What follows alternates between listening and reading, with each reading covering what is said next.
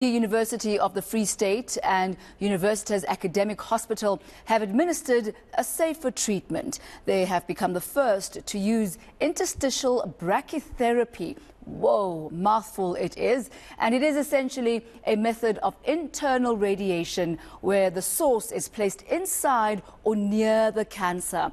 This allows it to deliver curative doses without, however, hurting other parts of the body which may surround the cancer. Let's find out more from Professor Alicia Sherriff, and she is head of the UFS Department of Oncology. Professor Alicia, thank you so much for your time this morning. Very, very interesting, practice this interstitial brachytherapy. What exactly is that? Thank you once again for the opportunity to discuss this with you this morning. So, brachytherapy has been a part of the management of cervical cancer already for decades.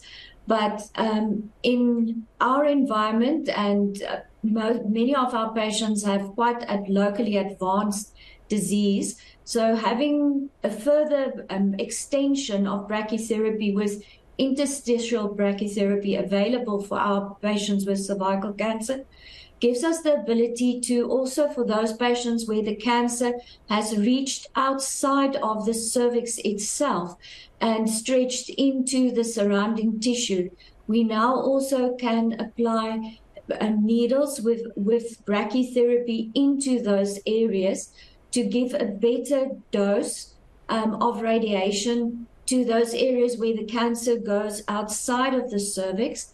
And because of the use of brachytherapy, where the radiation dose decreases quite quickly beyond the actual source, we are able to give less radiation to the normal surrounding tissue and focus on the cancer with this interstitial brachytherapy. So it's an extension of brachytherapy, which we have been applying now for decades, but it helps us to be able to treat those patients with more locally advanced disease where we could not get effective, safe doses for them in the past.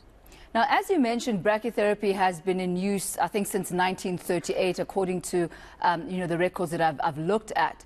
So why is it then that you, as the UFS Academic Hospital, are the first academic institute in Southern Africa to actually start administering this? Apart from you, who else has been administering? So these are techniques that have been developed, and the guidelines for this have been written abroad, and in Europe specifically, they have developed guidelines and also this technology, and it's mostly applied there. There are some of the northern African countries who have also embarked on this technology.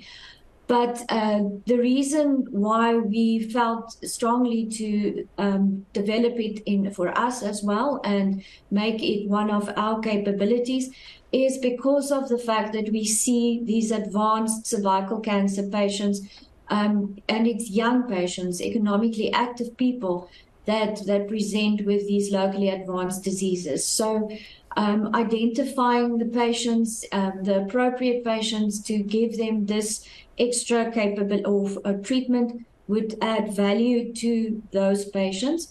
The other thing is that it is more labor intensive, so it does require a more extensive anesthesia to be able to place these needles in the surrounding cervical areas. So therefore, it is something that requires more advanced technology, more human resources in the sense of the So let me ask you this, Professor, before I let you go.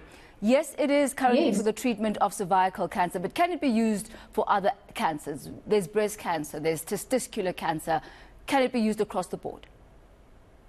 Yes, and thank you for adding those questions. So the aim is that we are going to extend these capabilities also to prostate cancer, skin cancers, breast cancers, there's definitely much broader applicability. The decision was to start in cervical cancers, and in the coming months, we will extend those capabilities also to some of the other cancers.